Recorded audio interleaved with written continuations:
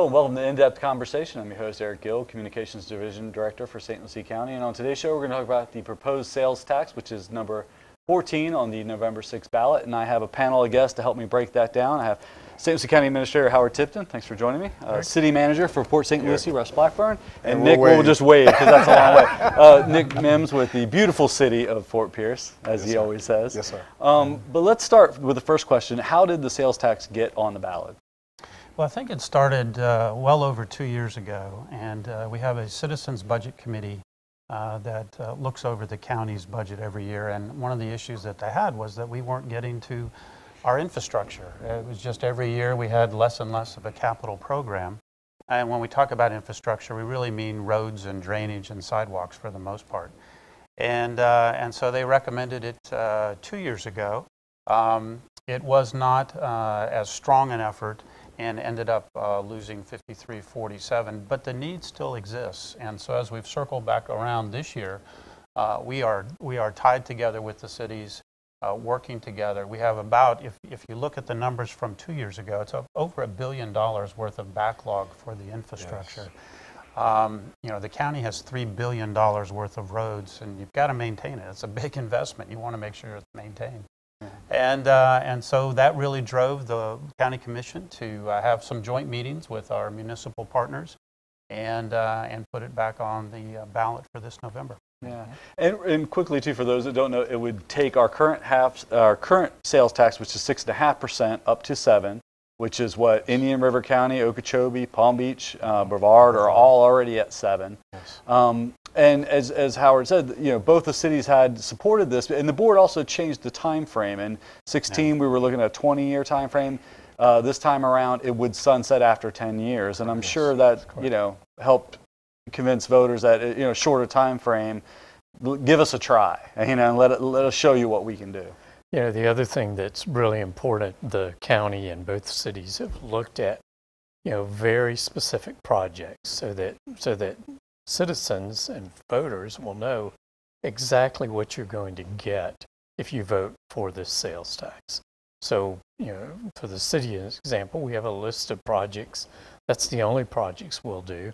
And, we have 10 years to get them done, and we'll be on the hot seat to prove it to the citizen that we're going to get it done. Yeah, absolutely. And we will. Yeah, and I think one of the best things about Port St. Lucie is, one of the big issues has been sidewalks. Everyone knows that Port St. Lucie grew tremendously fast, and you have a sidewalk plan that's a 20-year plan, but this sales tax would help you cut that in half, correct? We actually have a 10-year sidewalk plan, but it will take at least 20 years to build out that plan the way it is currently adopted. And if this half-cent sales tax is approved by the voters, we will build it in the 10 years. You will see dirt flying very fast to put sidewalks in on all our major roads. We also have a 10-year resurfacing plan that is probably funded over about 35 years, which is not desirable. No. And so one of the things we did as a city after the last effort on the half-cent sales tax was we really looked at how can we be better prepared? How can we let people know what projects will be done and what the priority of those projects will be for inclusion in the funding of the half-cent sales tax. Yeah, and I think the mayor even pointed out that the city will pass an ordinance also so there'll be an extra layer of protection to say these are the projects, yes, it's on our website, but we also passed an ordinance to say these were the projects that we're going to do. That's absolutely correct. And so certainly the county's done a good job of identifying what the projects will be, and our projects overall are included in that macro list of projects. But we will pass an ordinance that should be on our next council agenda. And those are the only projects that can be done. And the projects that you see in our list, that's the projects, nothing new. Yeah. Mr. Mimms, what about the city of Fort Pierce, where I'm a resident? That is fantastic. Well, as you know, in the beautiful city of Fort Pierce, unfortunately, we are a little bit older, and we do have issues with infrastructure, and we have had deferred maintenance for several years. So unfortunately, that deferred maintenance has created deficiencies in our pavement, deficiencies in our sidewalk, and of course, we always want to keep our rivers and our waterways as clean as possible. But the primary, and I believe the number one task that we need to implement is the upkeep, the maintenance, and the reconstruction of our roadways. Our roadways, as you know, are highly traveled. We have several thousand visitors that come to our community probably on a daily basis, especially to see our beautiful beaches and our beautiful waterfront. And unfortunately, that is taking a toll on our infrastructure. So with this initiative, this gives us the opportunity to realize additional revenue. That additional revenue can definitely help the city of Fort Pierce and its struggle to improve upon the deferred maintenance that we've had for several years. Yeah. There are over 40 miles of streets in Fort Pierce that are listed in poor condition. This will allow the city of Fort Pierce to move forward with addressing that shortfall, with addressing that deficiency, and getting our neighborhoods in a more sustainable fashion. Yeah. You mentioned visitors, and I think that is one of the benefits of a sales tax is it's not just being put on the backs of property owners. Yeah, it's a great point. I think when we look at the study that was done, about 20% of the cost of what we're talking about in terms of this revenue stream is going to be borne by our visitors and the tourists who are, as Nick points out, absolutely using the roads. Yes. And so rather than having it on the backs of everybody local, let's go ahead and share that and make sure everybody participates in it. But the key is the money that's raised here will stay here. It doesn't go up to Tallahassee and then we get some portion of that back. That's not what this is. The money that's raised here stays here. Yes. And that also creates some economic opportunity locally, because as we pave these roads and work on these bridges and do the water quality projects, I know the county has a local option for ordinance to hire local contractors. The city probably has as well. Port St. Lucie does as well. So again, those dollars would be raised here and then recycled here back into the community. Absolutely. Yeah, we're talking about an income stream that will be about $18.5 million a year starting out. That will grow as the population grows, as our tourism base grows. But 18 million plus of new revenue coming into the community for these projects. That's a great start on the backlog that we've talked about. And it's important to remember that during the recession, we really had to clamp down.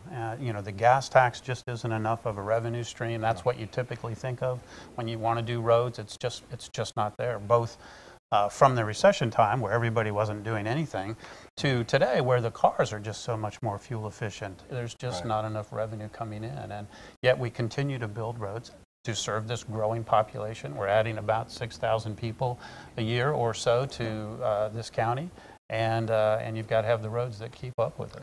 Or that comment about the gas tax is important. A lot of folks may not realize the gas tax is not a percentage of what you pay per gallon. It's a finite number of pennies per gallon. So as cars become more efficient, you actually, as a county and a city, we actually see a reduced amount of gas tax coming into the communities. Right. And so what we find is there's a need for more roads as we have additional usage on our roads and our sidewalks or lack of sidewalks. You have no ability to catch up. Yeah. And it's a big issue for cities and counties. Well, I'm doing my part. I drive a really fuel efficient Jeep, so I keep helping with the gas tax as much as I can. But let's talk too about the breakdown of the funding, because you've said it's a little over $18 million. And I think some of the feedback we heard last time in 16 was, residents in Port St. Lucie, well, what are the benefits of Port St. Lucie? This is a county tax, but really Port St. Lucie will get a portion of this revenue. So the funds are appropriated, among the county and the cities based on a state formula. The city of Port St. Lucie will receive about $7.5 million. Those are dollars we absolutely don't receive now and could not receive if the half-cent sales tax is not passed or would not be passed by our voters. Yeah. So it's new money, and it's money that is essentially it's locked up. You can only use it for roads, road resurfacing, and sidewalks, and cleaning up our waterways. Yes. So it's an infrastructure tax. Can't be used to pay our salaries. Can't be used to pay for operation of the Civic Center, for operation of any other function. Right. Can only be used for those infrastructure purposes. Now, for businesses that might be concerned that this will impact their sales, there are limitations on where the sales tax applies. It does. It only applies to those things that are currently covered by sales tax. So no And so a groceries. lot of food, medical items are not. But also there's a cap, so if you were to go out and make a large purchase, like a car for instance, it only applies to the first $5,000 of a purchase. So that means you're capped at a maximum of $25 of additional cost. So that's important for everybody to understand. And again, reminding everybody that this is then shared. We have some great car dealerships in our community. We have people coming from all over, and they're helping with every purchase of a car to help, you know, cover the roads as they may be driving that new car back back home. They're helping to pay for the roads. Yeah. And what about, one of the things that was different this time around is the state required the county to go through an audit process. You want to touch on that? We took the brunt for the cities on the audit. Yeah, we did. Thank you very much. Yeah, you're welcome. So the state did come in and they did an audit of the county's procurement and contract management, project management services, and found that we are efficient, that we procure everything within state and federal guidelines and all the statutes, that we follow our own code of ordinances, and that we do a good job. And so we've got that posted out on our website, and so that was just one of those things that we had to get done in order to move forward with this question for the voters. Sure, something different from last time around. Yes, yeah. And we've also gotten support from some of the local businesses or business communities. I think the Chamber has come out, and the Treasure Coast Builders Association. Yeah, no, I think we've actually see a broad base of support from the community, and I think, you know, as you have conversations with everybody, and certainly within the cities, the businesses know if the sidewalks aren't there, if the water's not clean, and if you can't get from point A to point B, it's pretty hard to conduct business. It's hard to have a good quality of life. It's hard to kind of grow that economy. And so with the numbers that we're going to grow by, and certainly Port St. Lucie is the high growth area within our community, but you know, we've got 160,000 more people coming here by 2050. A lot of them coming down that way. You know, want to make sure that we're ready for it. It's all about quality of life. And you take for granted, if you've been in older communities, sometimes that there's a sidewalk, there's a bike path, that roads are going to be built and then maintained. And part of the struggle for Port St. Lucie has been, we're a new city. We were not designed with sidewalks at all.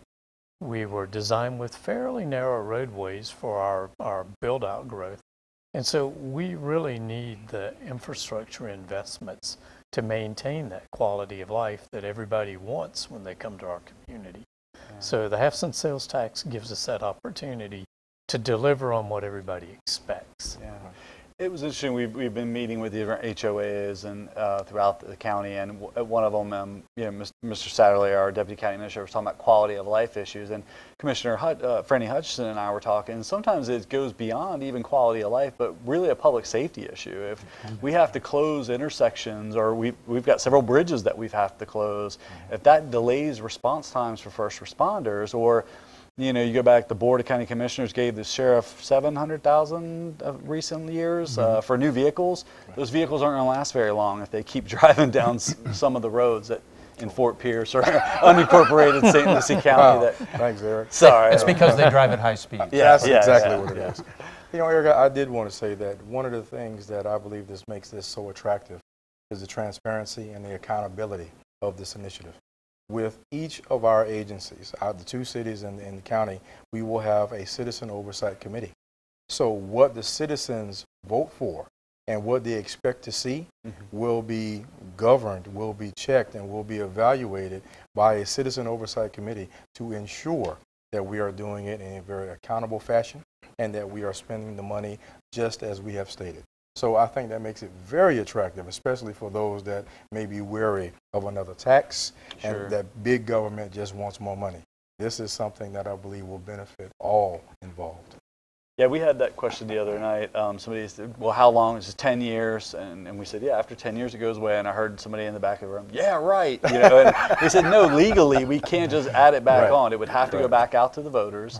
And in Indian River County, their additional surtax got passed the last election because, again, they were able to show to their residents and voters the benefits that it creates. So we would do the same thing. Now let's talk about the specific projects. I know with the City of Port St. Lucie, you all did some surveys and got feedback from the residents, and then and that's how the list was Yeah, thanks, created. Eric. I'm glad you brought that up because it's pretty unique.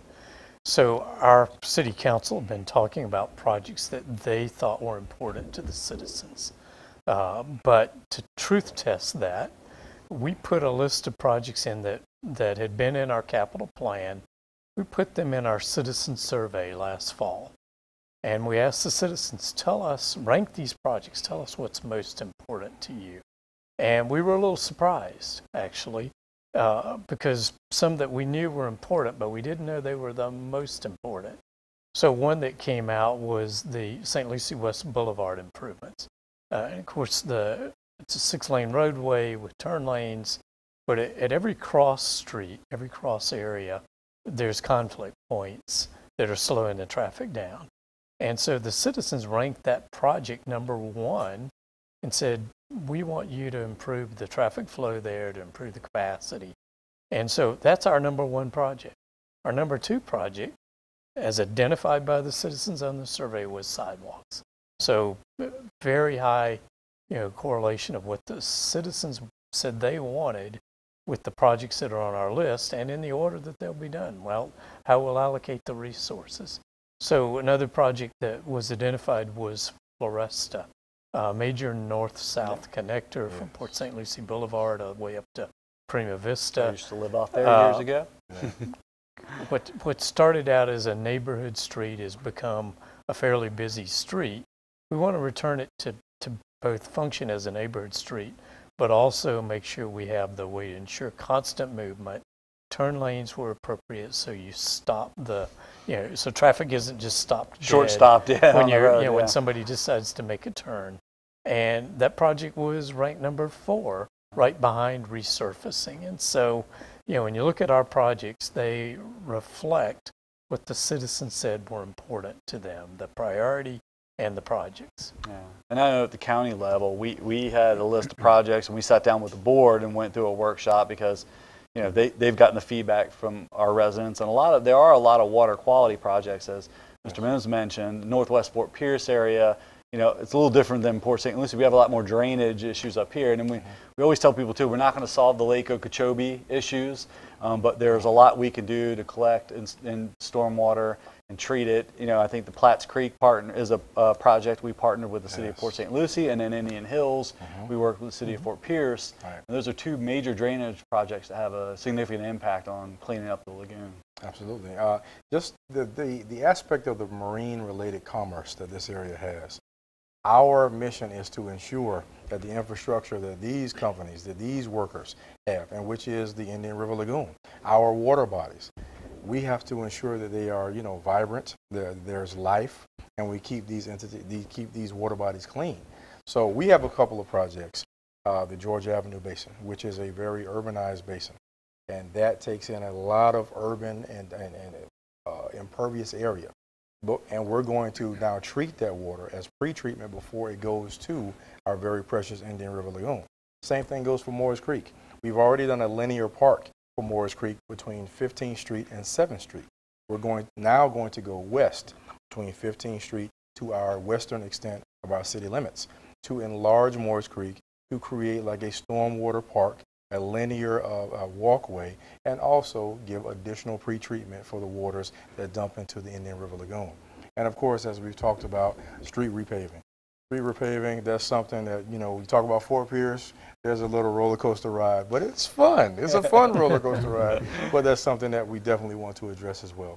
But we do want to protect the industries that we have, boat manufacturers, marine-related commerce, the commercial fishermen. We've got to take care of our water bodies. Especially with our recent expansions of Maverick and Pursuit looking to expand as well. I think Russ said earlier that we were not designed and built for the growth in the population that we have, and the standards that we have for construction today are very different than what was approved many years ago.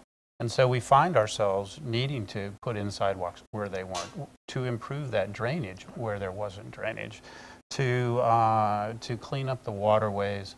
because it just wasn't the issue Sure. 50 years ago, 60 years ago. Right. And you know, we've got a lot of septic tanks out there, and so you know, making sure that we control the water that runs off the properties and give it time to settle and cure, so to speak, is all important. So there's a lot of great reasons to kind of replumb what we've inherited. Yes. and that's important. For the county, let me just mention two quick areas. One, when we talk about water quality, we have Indian River Estate, which is a large unincorporated neighborhood. It's right on the savannas, right there. And so they are, we've done some work in there, and it's been very helpful. The flood control Especially, with flooding. is down. No longer can you just water ski down the street when the water's high. But it's important to get to the final phases of that, and that's one of the things that this revenue will allow.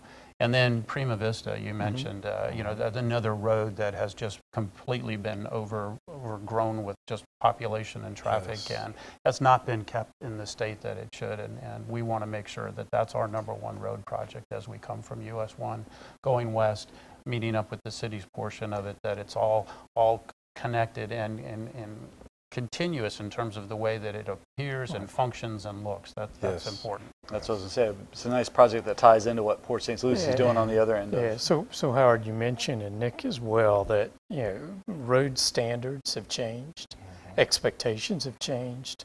So years back, you know, there was a little bit of stabilizing of a base, and you put some asphalt down on it, and the lanes were narrow. There was no water quality, no drainage. There was no thought about where does the water go. So the projects that we'll be building, so Floresta, the St. Lucie West improvements for the city, and I'm sure like projects for both the Fort Pierce and the county, they're going to be holistic projects that address the water quality issues. You know, for our new street that will be in this project, we'll have sidewalks, we'll have bike lanes. You know, we'll ensure that people have choices in transportation. But when we put that impervious structure down, the water will also be pre-treated. So when it does go to the Indian River Lagoon, does go to the North Fork, you can be assured that that project won't be hurting our waterways. And that's really important, because today, I can't tell you that. Yeah. Those projects were built, the water just kind of sheet flows off and gets there somehow. Sure. One of the questions that came up at a recent HOA was, what other sales taxes have the county passed that they take, or the cities that have gone on the ballot and then come away? And the only one I could really come up with was the environmental lands tax, which was approved by the voters in the late 90s, and I think it was 20 or 25 years. I remember when it came off the board, but that millage, and that wasn't that was a property tax, not a sales tax. So that was on the backs of just property owners. But once that millage rate expired, it came off the millage, it came off the tax roll, and the county was able to collect $20 million, or do a $20 million bond. But we matched that with state and federal dollars, and we've bought $76 million worth of lands that we now have 10,000 acres of preserves. And imagine there's that same kind of opportunity here with this $18 million. Well, I think there is, and one other thought, there was a millage that was passed, I think, by the voters for a small property purchase down at the port called Harbor Point, and that came off the tax rolls about 2 years ago when that property was paid off. So again, just, it's on there for a specific period of time, and then it goes away. I know the citizens of Port St. Lucie taxed themselves to build the Crosstown Parkway. And that bridge is underway, but so lots of examples, I think, of being kind of true to the word. Yeah, and a lot of these projects too, especially the road projects, will also fall in line with the TPO rankings to help us get those state and federal dollars. I'm glad you brought that up. And transportation planning, or for those that don't know what TPO is, I speak too much sometimes. So one of the real pluses of the half-cent sales tax for all of the local governments is that it gives us an ability to leverage resources. So there's often grants available from the federal or the state government, but they require significant matches, usually at least 50%. And so we see that if we have these sales tax dollars available, it'll give us an opportunity to not get $18.5 million worth of road work done each year, but far beyond that by leveraging our resources, by bringing to St. Lucie County, to Port St. Lucie, to Fort Pierce, some dollars from the federal government, some dollars from the state government that wouldn't be here otherwise because we wouldn't have the leverage, we wouldn't have the match to those grants. Right. I do have to echo what Russ just said. Were it not for the Natural Resource Conservation Service, or the Florida Department of Transportation, or the Florida Department of Environmental Protection, or South Florida Water Management District, City of Fort Pierce probably wouldn't be doing a thing as far as capital improvement projects. The ability to have this guaranteed steady stream of revenue gives us that leveraging ability. And now we can become even more productive in our capital improvement program. That is probably one of the most impressive aspects of this initiative. And so to that point, as we've identified the projects that we're going to get done in detail and given some cost estimates to what we think they're going to be, yes. If we're successful in this, and I absolutely believe we will be, yes. and we end up with some additional dollars, City of Port St. Lucie's approach to additional projects is going to be what, Russ? So we have kind of three different things. One is we can always build more sidewalks. We can always resurface more roadways. But we actually have a line item in our proposed funding for a citizen-initiated project. And it certainly could be a contingency if another project goes a little high. But our belief is that we're going to be holding a community meeting or a series of community meetings to try to find out, what do you as the citizens want? What did we miss as we're looking at building out this 10-year plan? Is there something that, when it was envisioned several years back, we missed? And so we will follow, like we did on our citizen survey, some process very similar that engages our community to make sure that we meet the needs of Port St. Lucie residents. Yeah. And I think the opportunity for all of us to do a similar program, because we are going to have that success, and we yes. are going to, I think, be in this position where we can go back to the community and say, let's keep going. What else can we do? I agree. Yeah. And there's also the prospect of us doing collaborative projects. Mm-hmm. And I think that the working environment that we've created here recently between our three bodies of government has just been superb.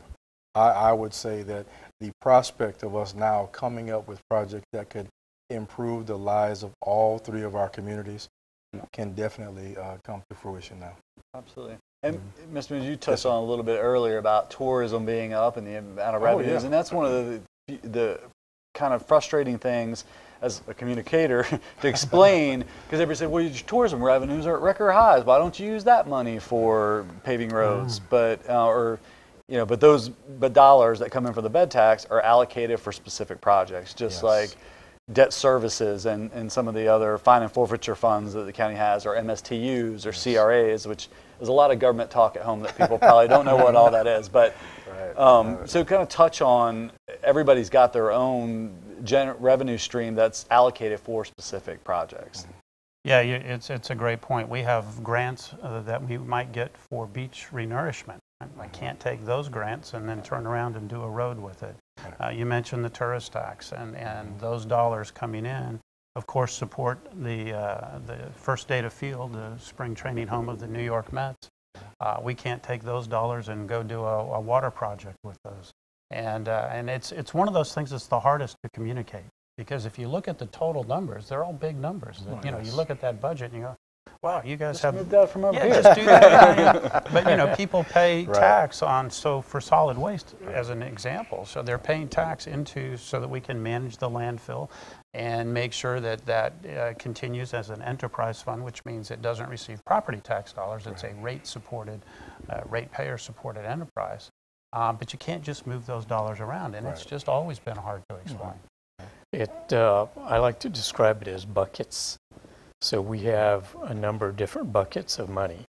Our general fund is the one most people think about, and that's where you pay for for law enforcement, or you pay for general government if you're a city. But we can't take money out of the bucket for utilities, where we have water and sewer rates and those revenues. We can't put it under general fund. Likewise, we can't take our gas tax money and spend it in the general fund, which is good, because that way we know we'll have money spent on roads and on sidewalks. but there's only so much money in that bucket. And so when it's out, it's out. And we're oversubscribed. We have more projects than we possibly can fund out of that bucket that's water, that's for our roads and our gas tax funded projects. I have to use that word, oversubscribed. I want to use that in the future. Well, Russ mentioned the city was on was it a 35-year repaving cycle? Yeah, ours is a little longer. Ours is a little, we're more than double that right now with the county at 75 years. And so it's just one of those things that's also kind of a business case for this. And that is that you have, in the county's case, $3 billion, that's with a B, dollars worth of road infrastructure. And if you don't maintain it, you have to not just repave it, you have to rebuild it, which can be 7 to 10 times more expensive than just the maintenance side of it. And so like anybody at home, if you have a roof that's leaking, the idea is let's fix the roof before the whole thing kind of collapses. And that's what we're trying to do, is just get a handle really on the maintenance side of it. Yeah, because like you said, when you go back to rebuild, as Mr. Blackburn said, it's different now. You got to get additional sidewalks and stormwater collection, so it costs a lot more. Talking about business aspects, that's some of the feedback I've seen on social media. Well, stop offering business incentives and make them pay the full taxes. But what people don't understand is, say when we'd offer a tax abatement, to say, let's use Maverick as an example, to expand, they're still paying other taxes. They're still paying 50% of this tax bill to the school district and the fire district and South Florida Water Management.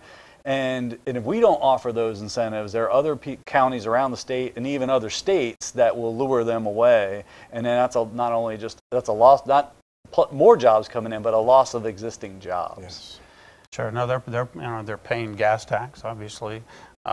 Sometimes impact fees, and so those are also used for the roads. But you think about all of their employees, hundreds of employees that are in the community, and they are paying taxes and doing all of those things. I mean, you want to be able to grow the economy first and then have the challenges that we're having, rather than having, a ghost town or businesses shuttering and people going somewhere else because we're not in a competitive environment. And at the end of the day, honestly, the amount of incentives that we give are fairly minor. We're thankful that the state of Florida and others might be able to do more with some of the incentives, but really the amount that we're providing it's really small in the scale of things. When you think about $1 billion shortfall in infrastructure, and what we're talking about is about that much. That's the one thing, the things I thought, because somebody made a comment about the port purchase, which the county did to help the city of Fort Pierce, the economic development. $25 million, but like you said, we have billions of dollars. That even if we didn't make that purchase, that $25 million couldn't have easily been spent on. No, it would have been gone in an instant. But the good news is, and just a quick update on that, we anticipate that the revenue from the port is actually going to cover the debt service on that cost, and so it's really going to be revenue neutral. Or cost neutral to the county for that. And it's because of the minor incentives that we do offer as the cities and as the county, that we do attract these businesses that create the jobs, that have our neighborhoods now sustainable. For several years, as we went through the economic downturn, our neighborhoods were almost abandoned. We had homes that were overgrown, homes that were neglected. Now we're seeing our neighborhoods be vibrant again. And it's because of the efforts of our agencies that we have working people here contributing to their community, working here, buying groceries.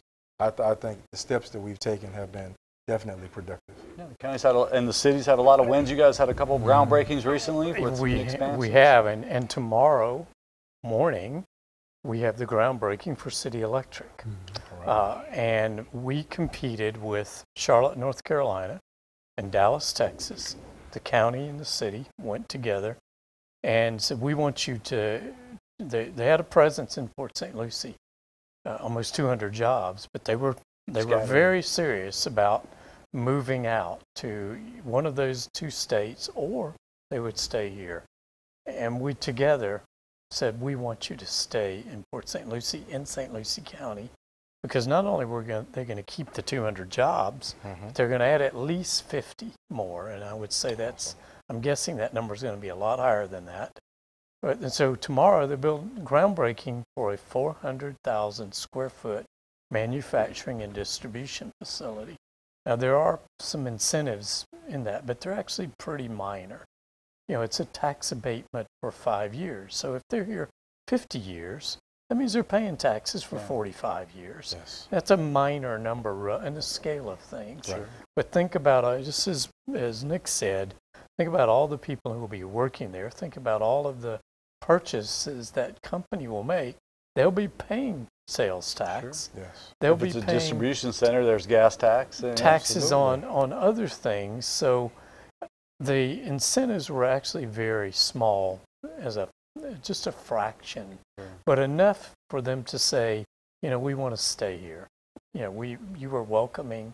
You made us a proposal and made us feel like we mattered. And so, we're very happy we're going to break ground. But also, I think it's the model we'll have for the future for economic development projects. Yeah, the thing too is we talked about leveraging resources earlier, and so when we talk about our minor incentives, we were able to take that and go up to the state and bring back $3 million for that loop road, which really was some critical road infrastructure in that area for this project and others to kind of grow from. And so it really is about taking small amounts, making smart investments, and going after it and making it a reality. And a lot of success stories actually in the city of Fort Pierce and Port St. Lucie. Yes. Now, this will be ballot number 14 on the amendment, November 6th.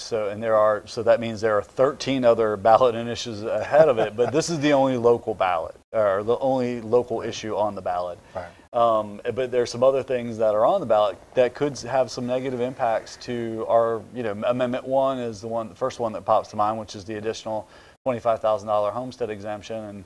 And I know the property appraiser has a calculator on their website.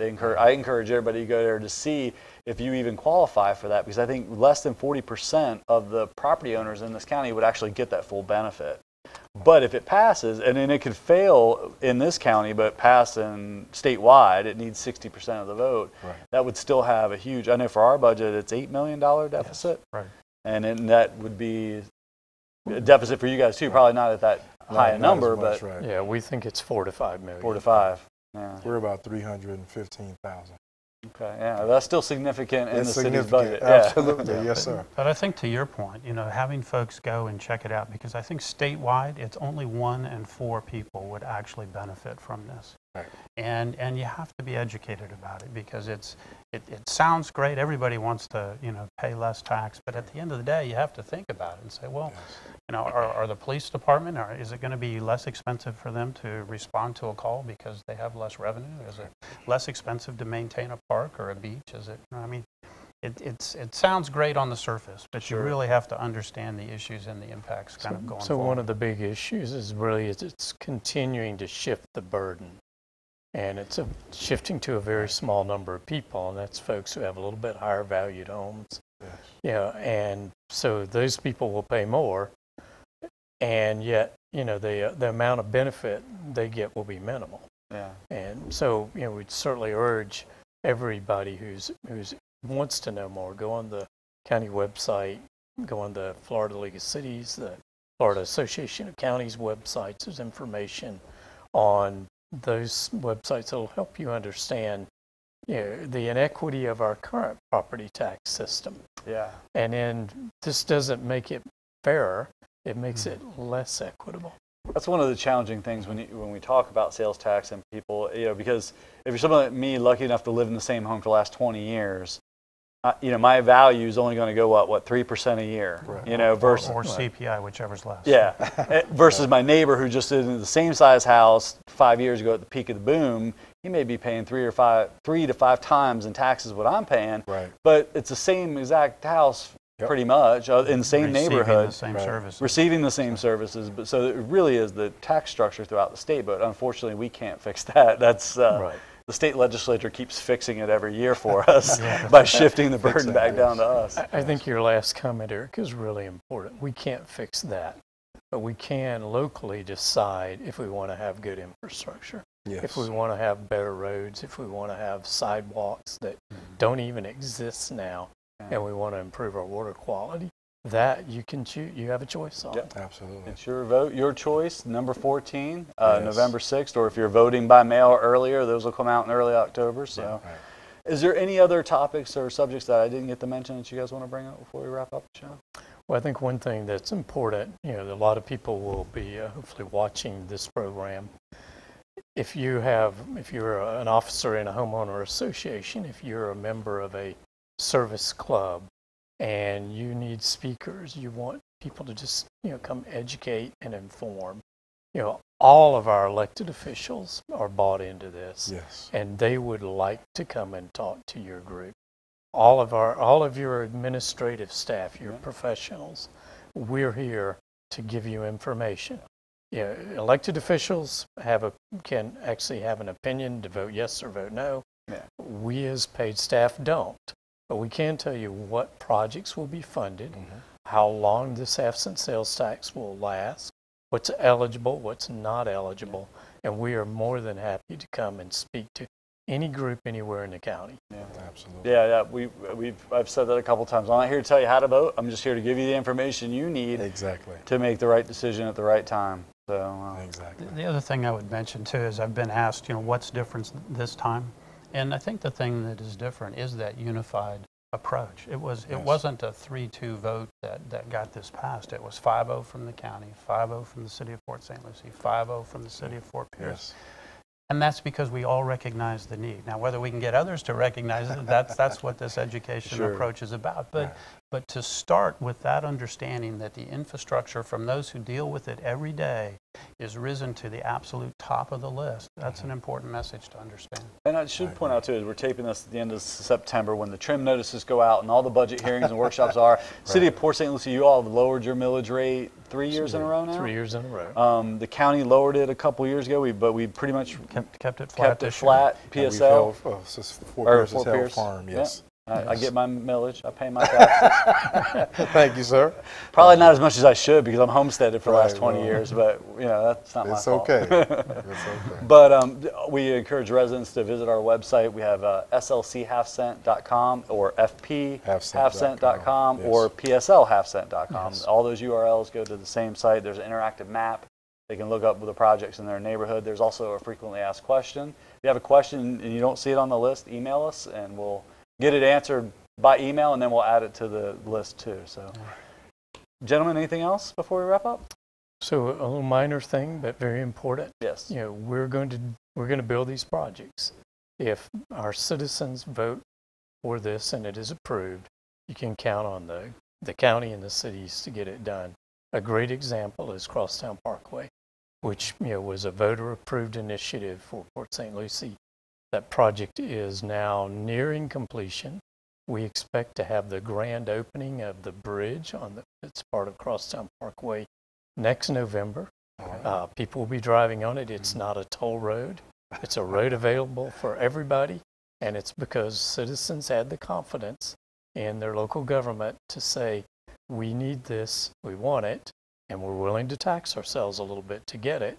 And our commitment has been over a period of years, we're going to get it done. And so it's a good example of what will happen with every one of our sales tax projects. Yeah. Absolutely. This community-driven initiative is born by the community, will be funded by the community, and will be completed by the community. And the dollars will come back to the community. Absolutely. Yeah. Absolutely. Yeah. Well, gentlemen, thank you so much for taking the time today. Thank you. Thank you. Appreciate it. Here, I'll reach real fast. Thanks. I'm your host, Erick Gill. Thanks for watching this edition of In-Depth Conversation.